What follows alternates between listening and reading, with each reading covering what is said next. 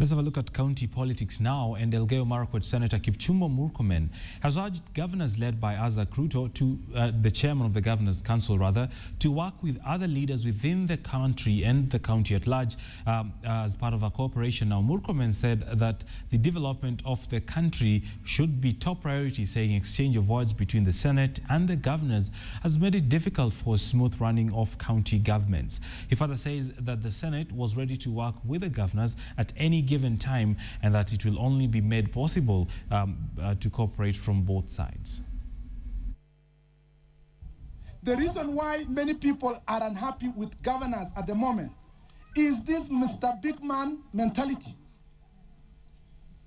An MCA comes to you, you call him a councillor. A senator comes to you, you call him idol. An MP comes to you, you say busybody. Deputy President talks to you, you say he's a small man.